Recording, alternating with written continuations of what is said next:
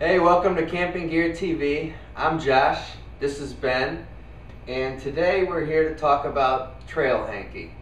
As you can see, we have Ben, who is a professional handkerchief or bandana model, and he's trying out some of the stuff we've got today. Now, you don't have to wear them all at once, but if you're thinking about it, you know kind of what you're getting yourself into here. What the trail hanky is all about is it's a bandana that has trail maps and other themes on it, right? And let me tell you how it all started. It was started by Dwayne Hall, aka, what's his name? Oh, Hiker Hank, okay? So Dwayne was a big backpacker, and he was always having trouble with his trail maps, right? Because they're paper, they get a lot of, rain and sweat on them, and then they, they kind of get all nasty and stuff. You fold them up, and they kind of just turn into a bunch of junk, right? So he thought about, well, what can I do to make a trail map that's durable? Why not put it on a bandana? Brilliant, brilliant. So Hank, or Dwayne, decided to make the trail hanky. The trail hanky is 100% cotton. You can get them at trailhanky.com. And just like any bandana, the trail hanky has a ton of stuff it can be used for. So if a backpacker or a camper cut from any cloth needs some bandanas, right? And you might need 30, or you might just need a couple, depending on what you're getting yourself into. But some of the things a bandana can be good for, as Hiker Hank was kind enough to point out on his website, are things like a washcloth, a towel, pot holder or bandage. Bandage is a nice call. Signaling device or safety device, headwear or neckwear. This is the headwear. This is the bandit mode, and there's some neckwear going on there too, right?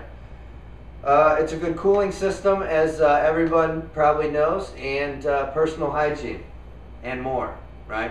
So these things are about $6 to $7 each. You can buy them at trailhanky.com. They've got a lot of trails on them. Their company's out of Arkansas, so they're really strong in Midwest parks. Trail maps for Midwest parks, the Buffalo River, lakes and other things in the area. They've got some golf courses that they have printed on here. Here's one that's the Buffalo River Trails.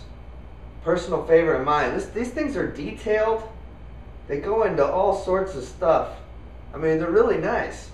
Let's see, this one, Robbers Cave State Park, where outlaws lived.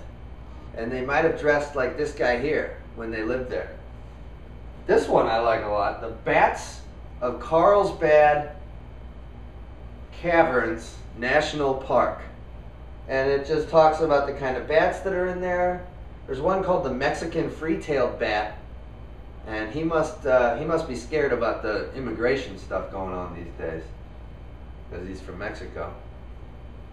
And there's this thing with the border down in the whatever. Trail maintenance, a guide to playing in the dirt. So this one's really nice. I think, just different things about, being on the trail and doing the right stuff, keeping trails up to speed and in good shape. I like that. I like fishing from time to time, so I like this one, which is called Get Hooked on Fishing, and it goes through and shows pictures of fish. It's just kind of Hoosier, and I like that. Deciduous Trees of North America, very nice. I like that they featured the Western White Oak, also known as the Valley Oak, a personal favorite of Ben and mine. This one is called Stargazing. And again, you can buy all these at their website, $6 or $7 each, and you will be the talk of the town, or the campsite, or the trail.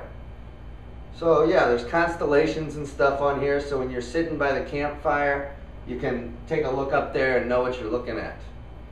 The safety hanky, one of their more popular ones, goes into a lot of different safety techniques and tips for when you're out on the trail, what to do, what not to do, that kind of stuff. This would be good to have. This one I like a lot. Knot essentials. It just goes into the how-tos on how to tie a bunch of different knots. One's called the bowline knot, which we reviewed in a prior episode.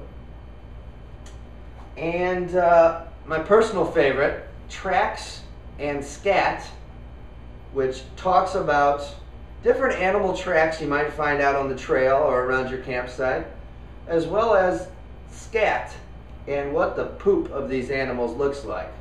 It goes into some details about, raccoon scat is similar to cat droppings, but blunt on the ends and contains seeds and uneaten berries. I didn't know that, but apparently raccoons don't fully digest the berries. So they come out basically raw. I wonder if if they're uneaten, you might be able to eat them. And so Trail Hankie also has some stuff like game bandanas or handkerchiefs. This one's the chess and checkers.